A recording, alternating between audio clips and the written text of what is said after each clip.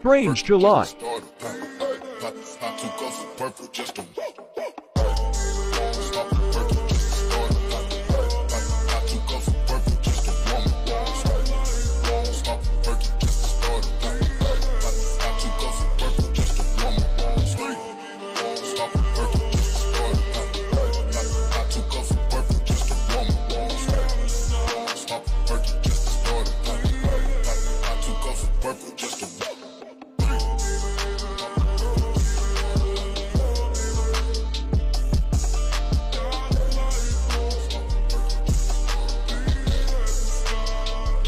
When y'all think it's gonna be sweet one day, when we are no longer here, and I'm talking about the church, one day you're gonna miss that. You're gonna wish that you're gonna have all these people that was preaching to you, telling you, prophesizing you when you was the one calling them crazy.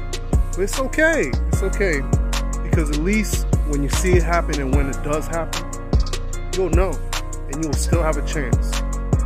Because what I said is going to be a strange July. It's going to be strange. And if you open the book, you're seeing a lot of things prophesied fulfilled right now. And there's so many things that are going on, and it's making sense. A lot of you are just ignoring it, living your life, worried about the next thing, worried about the politics. But those are your less your worries. And if you're a believer, watch for the skies. In the meantime, keep doing what you're doing. Keep letting those people know that put Jesus in their heart. Because what's coming, ain't nobody ready for.